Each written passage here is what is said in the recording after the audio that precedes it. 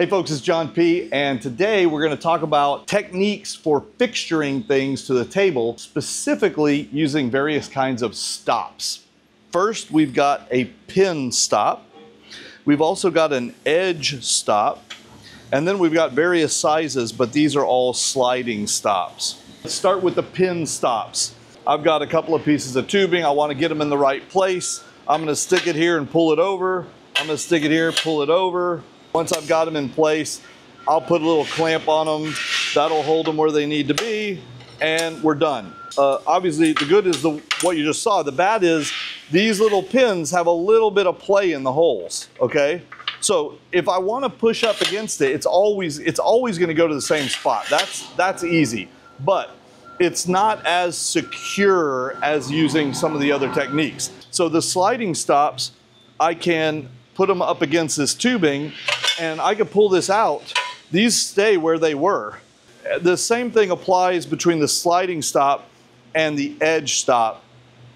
These, we're just using the edge of the table as a positive fixture point. So if you have a bunch of these, they can do lots of different things. In addition to, normal fixturing like I just showed you, they can hold this kind of material. You can also even attach them to other things to reach up and support material in different directions. How do you attach these things? Okay, so first of all, the easiest way by far is with these little ball pins, and I've got another video about how these work. Certainly one option is just nuts and bolts. That's your cheapest option, but it's a little slower.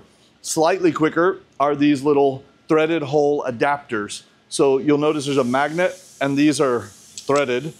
So what we can do is stick this on the inside here, and we're gonna convert that hole into a nut, and then I can put my bolt right through there and just screw it in. The much quicker way is to take that pin, stick it in the hole, and turn, and we're done. I mean, that is tight, that's not moving. There's actually 3 different ones that we stock. For a standard table where we're using the 1/4 inch thick plate on the top, and we're attaching a 1/4 inch thick piece, then we need a 1/2 inch deep ball lock. But if you had a 3/8 inch top, for example, then you need a slightly longer. You need the 5/8 ball lock. If you were doing something else like a 1/2 inch thick top to other stuff, then we've got this one, which has a fully height adjustable. I mean, it could go from pretty small up to way over 1 inch thick of stuff being clamped together. Drop any questions below if there's anything we can answer. Until then, thumbs up, I'm out of here, bye.